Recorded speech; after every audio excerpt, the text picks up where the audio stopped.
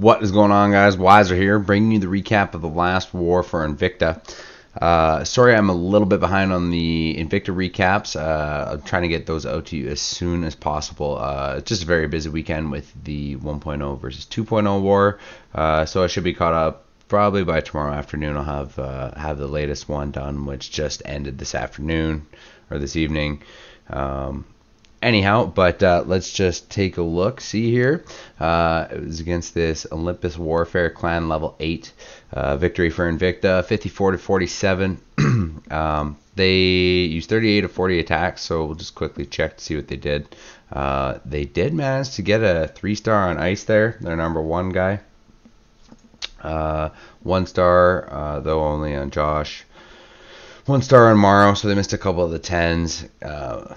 Few bully attacks and a couple Town Hall 9 3s there, but missed quite a few of the 9s.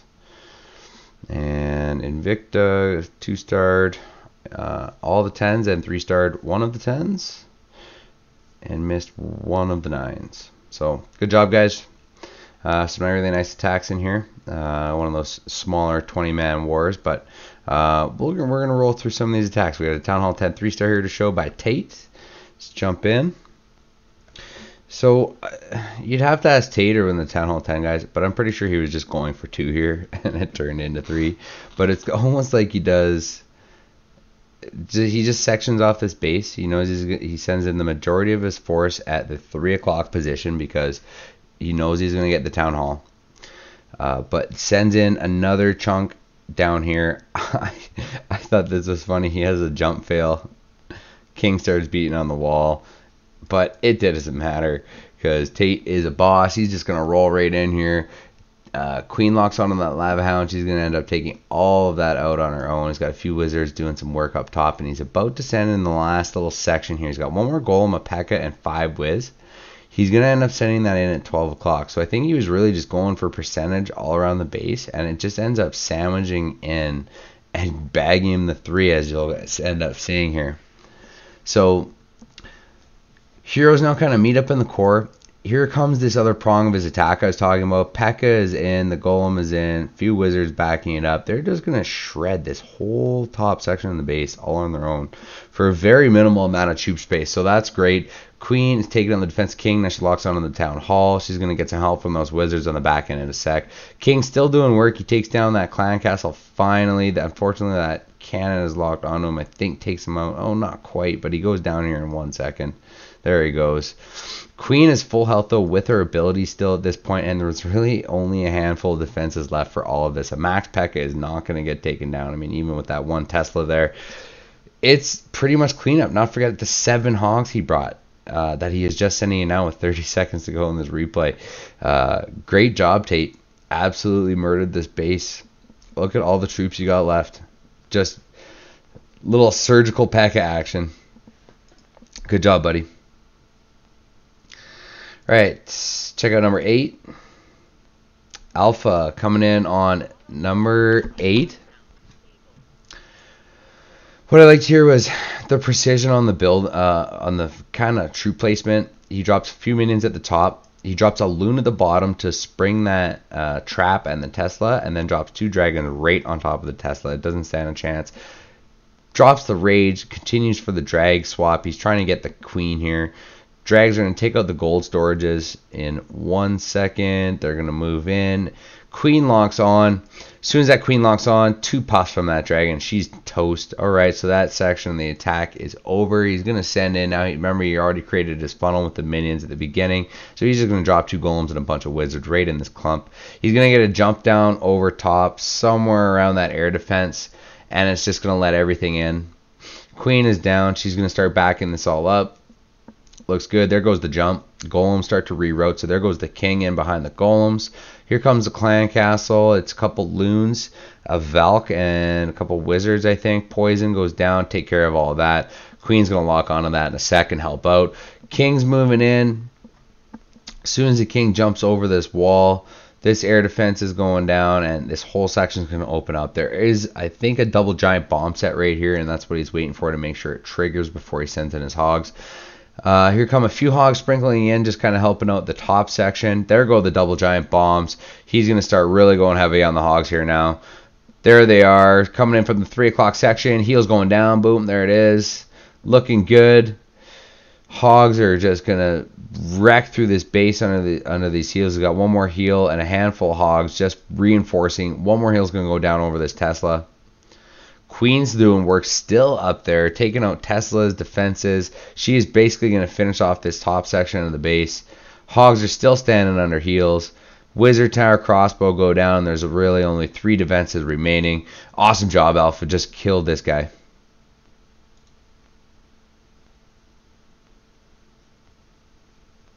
Boom, and it's clean up. Look at the sliver of health on that queen. Alright. It's on to a different little thing I noticed about this video. Being an Invicta, it gives us the pleasure of having quite often we have new faces in the clan, because we're kind of in between on the 2.0 chain, so we're quite often giving players to 2.0 and receiving players from Swarm. So this war had three guys that are very new to Invicta. Peter here for one of them. It was Peter and who else we got here? Cad and Greg's Kingdom. All new guys from Swarm, and they are killing it. So let's start with Peter here. Peter brings a stone goho. Very compact base. So his jump spell here gets very good value.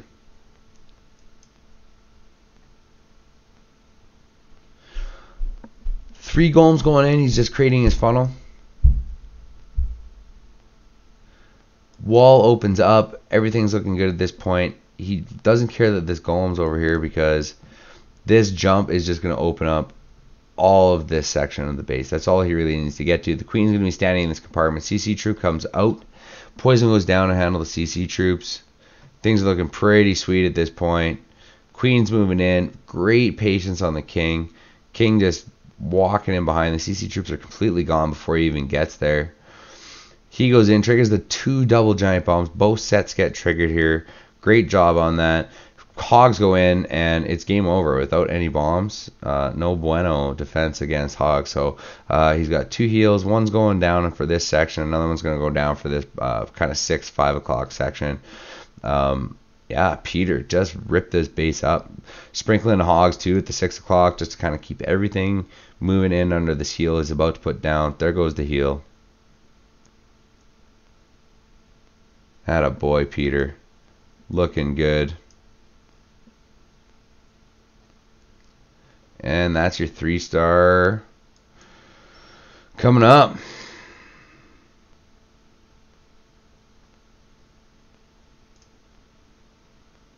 A lot of trash, but look at all these hogs. Look at it. I don't think you lost any hogs. Nice job, buddy. Good 3-star.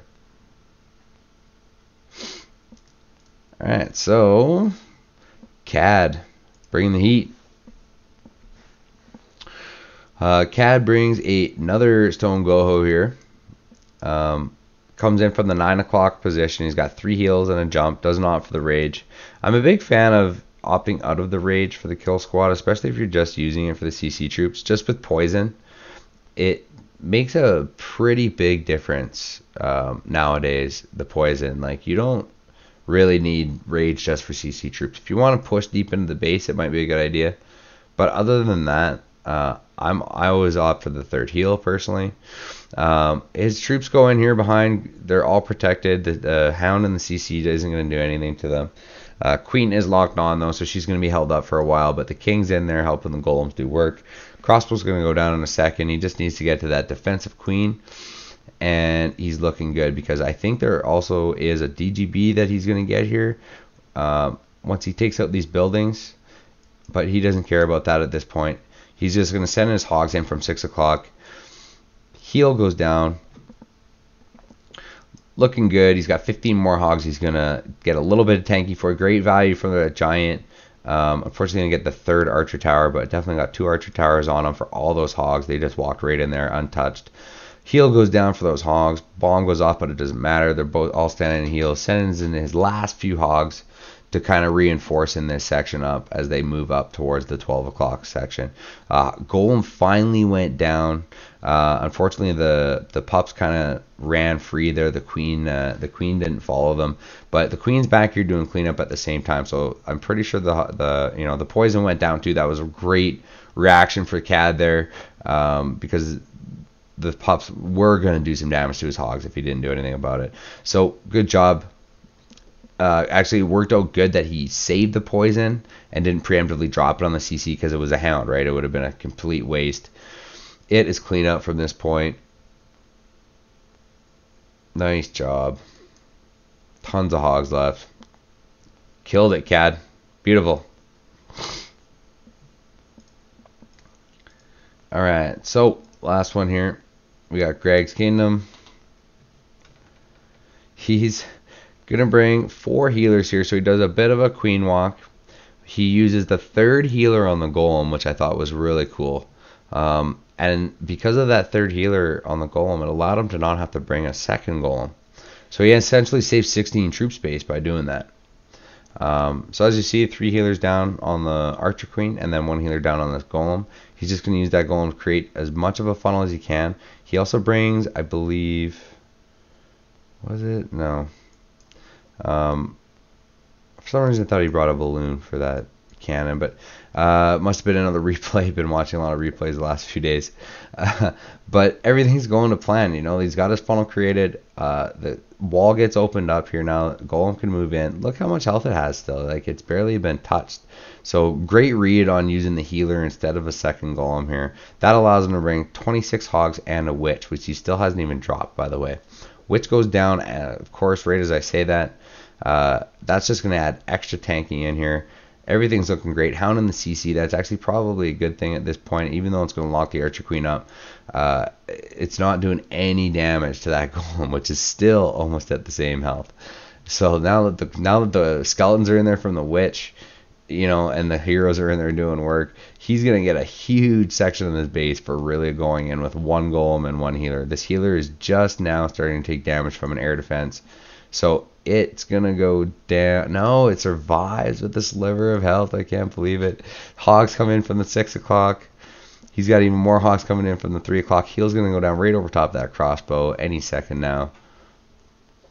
There, maybe a little late on the heal. There it is.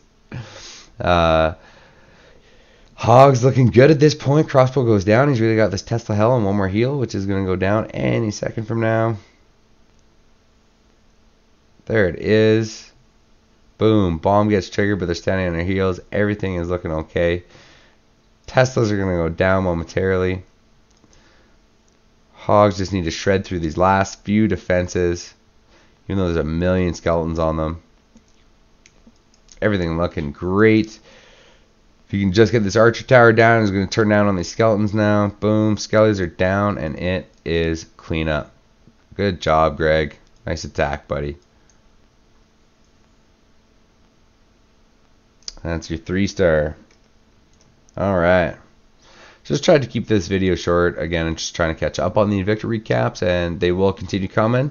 That'll about do it for me. It's getting pretty late here. I'm sure you can probably tell that I'm tired in my voice.